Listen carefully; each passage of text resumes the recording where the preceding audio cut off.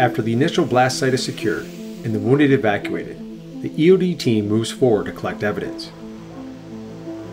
The operators who were initially providing ISR cover now utilize another tool, Skydio 3D Scan.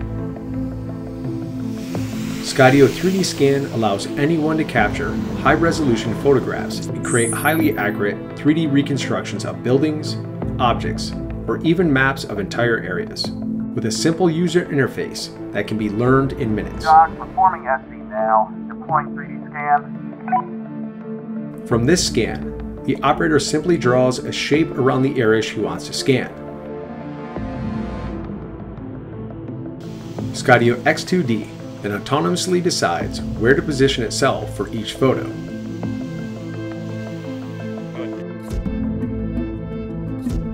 Ensuring complete and highly detailed record of the scene. It even moves in and around remaining obstacles, so no angle is left uncovered.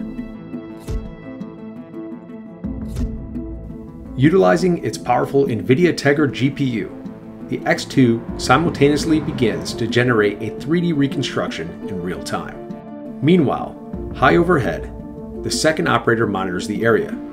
Using the Orbit POI skill, she simply taps the location and view she would like the drone to circle, and X2D begins orbiting with full obstacle avoidance enabled.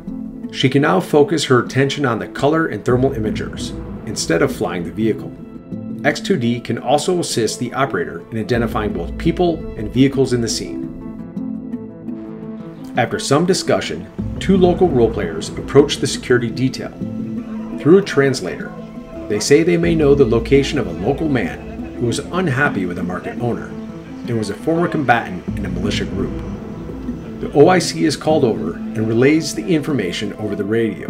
Jock, this is Saber, over. Meanwhile, the X2D has completed its flight pattern for 3D scan, and a complete 3D reconstruction and hundreds of photographs are available for further inspection and evidence. The reconstruction logically organizes all the photos so that the evidence teams can capture the entire scene without worrying about losing data. 3D models can also generate measurements for greater understanding of the scene in after-action reports.